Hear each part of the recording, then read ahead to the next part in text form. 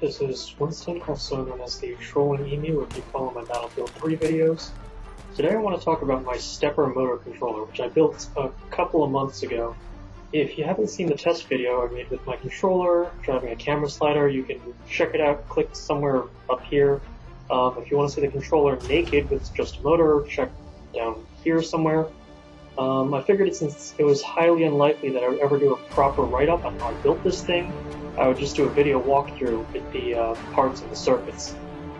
So before I get started, let's go over some background. What is a stepper motor, and why can't we just hook it up to a battery like any other DC motor? A stepper motor has a series of electromagnets in a ring that engage sequentially to rotate a drive shaft. Since each of these magnets has to be activated in a certain order, you can't just dump power into the thing and expect it to go. You need a microcontroller to coordinate when you energize each magnet in order to achieve motion. That brings us to the Arduino, which is pretty much the cheapest, most awesome little piece of programmable silicon you can find.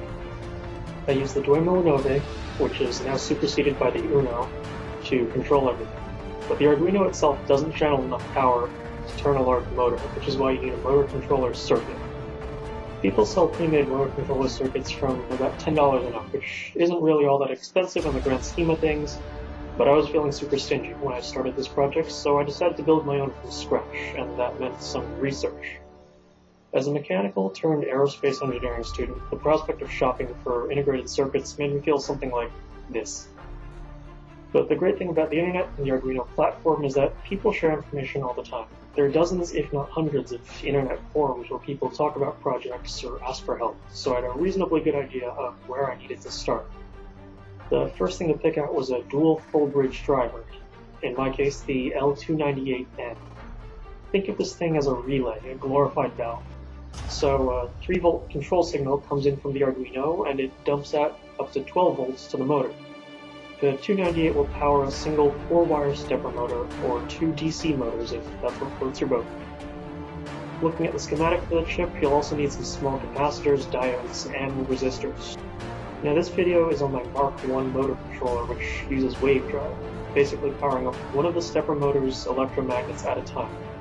For full rated torque, you can use a more common full step drive where you energize 2 magnets at once.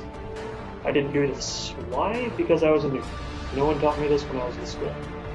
But in the near future I'll be reconfiguring my motor controller for full step drive. In the meantime, here's how my current motor controller works. First off, I tried to minimize the number of digital I/O pins that my motor controller would occupy. Since there were 4 possible states for engaging one stepper motor magnet at a time, I could use 2 pins from the Arduino and decode them into 4 different outputs to the motor controller. Here you can see 2 wires going from pins 2 and 3 to my breadboard. I applied 2 and 3 in addition to their negated versions to a quad AND chip in yellow, and this decoded what was essentially binary into 4 discrete inputs to the L298 chip in blue. From there I wired the 298's output to 4 rows on my breadboard. This made everything a little cleaner when I wanted to run the outputs to a motor. It also let me drop in diodes to prevent back EMF from damaging my motor controller. I mirrored the layout on my breadboard so I could drive 2 motors at a time. So that pretty much covers the basics of my stepper motor controller. On the software side, I'm just writing highs and lows to the digital pins to transition from what I call states 1 through 4 in my code.